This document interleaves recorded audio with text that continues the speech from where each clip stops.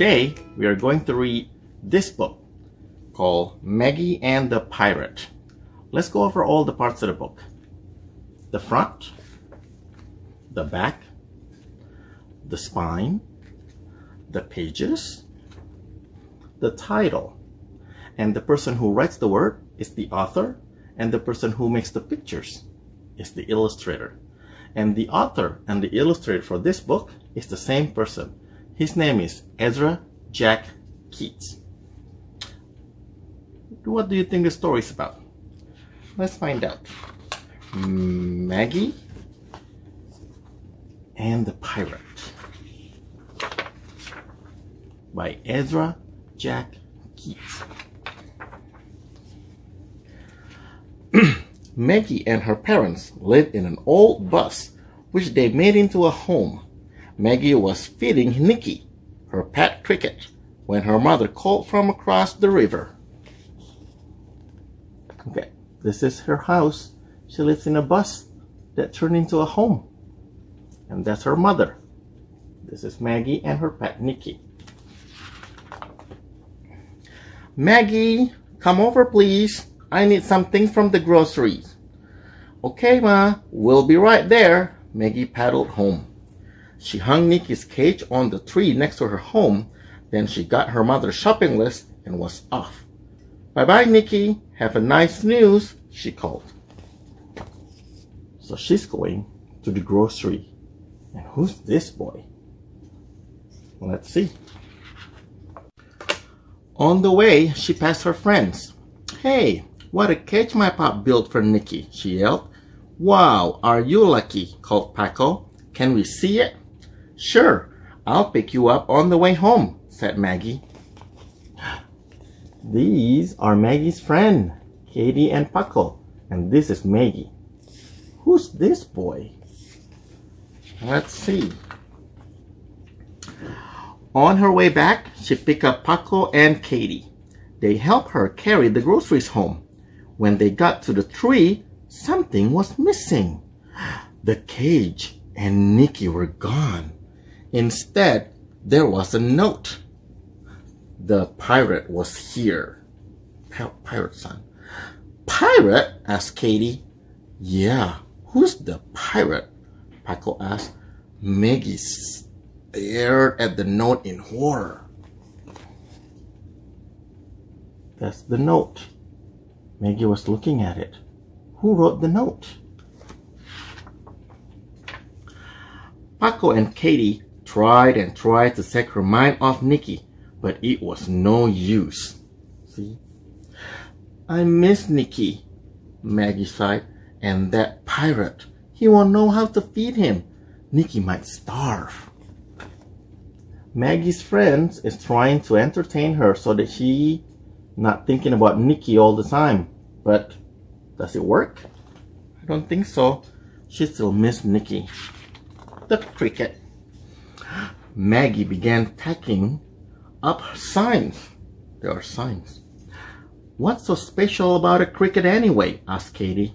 I like him. That's what, answered Maggie. The sign says, Pirate, keep the cage, please. Please return cricket. Maggie wants the cricket. She doesn't want anything to happen to the cricket. I'm going to find that pirate, shouted Maggie. We'll come too, said Paco. But how will we know what he looks like? What if he's bigger than us, whispered Katie. They started out. They started looking for the pirate.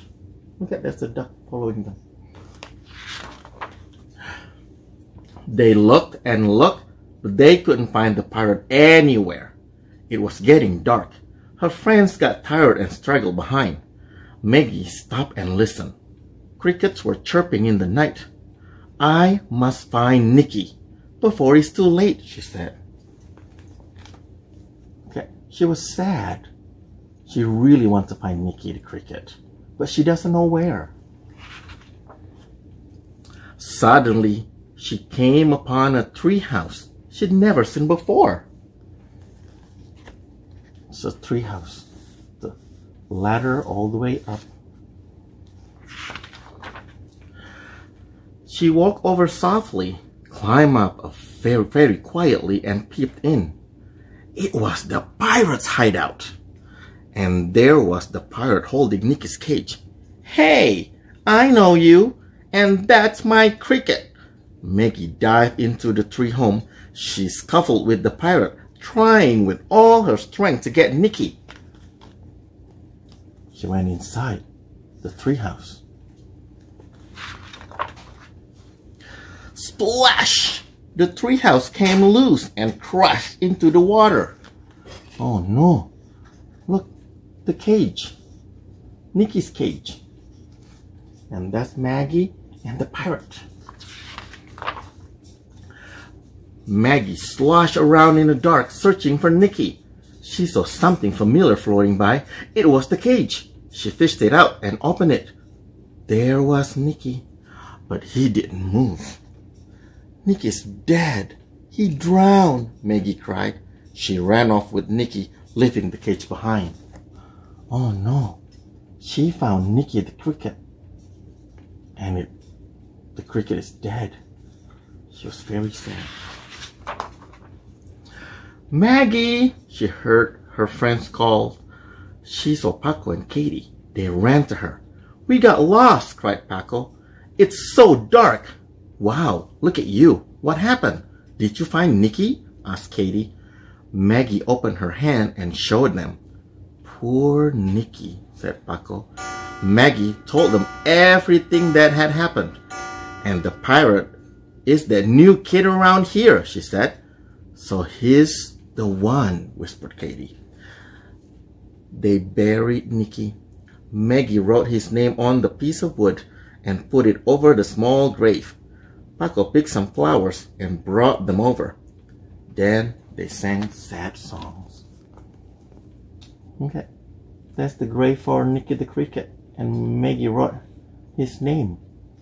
They brought flowers and they sang sad songs. Suddenly, the pirate appeared.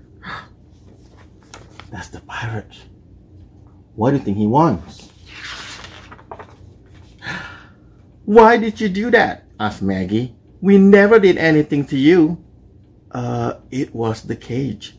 I wanted it real bad," said the pirate. "I didn't mean for the cricket to die.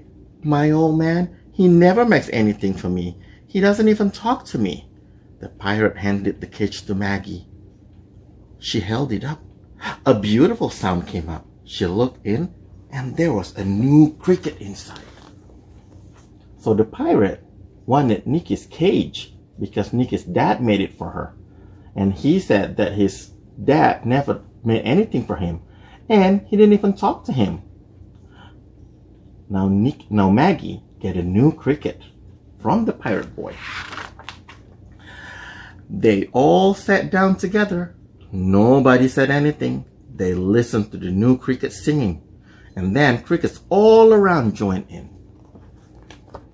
So now there are 4 friends: Maggie, Katie, Paco, and the new boy, the pirate. They sat together listening to the cricket singing. The end. Okay, so I have a question. Nicky found a new friend, the pirate boy. Now they're all friends together, and they like to sit together and listen to the cricket singing. My question is, what do you like to do with your friends or your family together? Ask your grown-up to write them down on the comment below. Thank you.